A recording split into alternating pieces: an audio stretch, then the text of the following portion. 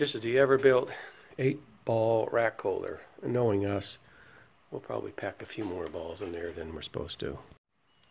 Okay, here's what's in the box of the ball rack.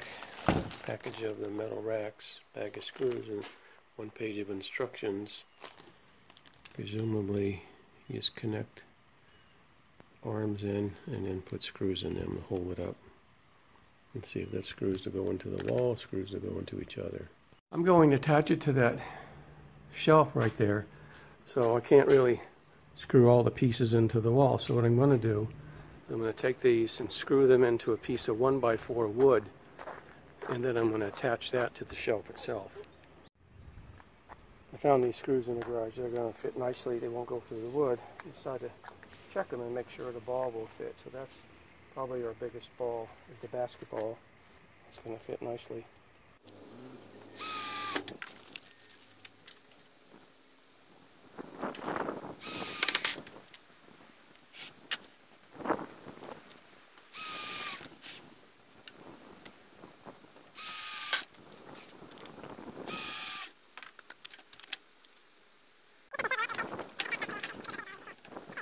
Mount the shelf to this chrome rack.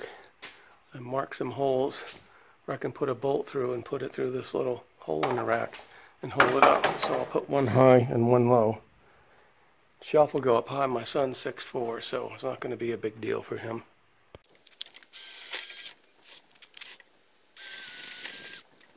I got these bolts and washers. I'll push this one through the hole here. And then on the back it'll go through that shelf fence. Now I use a larger washer because the shelf openings are sort of wire, and this will keep the bolt from slipping or not from coming back through. Done it many times. It works pretty straightforwardly. There it is assembled. Now let's put some balls on there and see how it works. Racks installed. Large volleyball, extra shelf for basketballs, soccer ball, kickball. Works really well. Very solid material.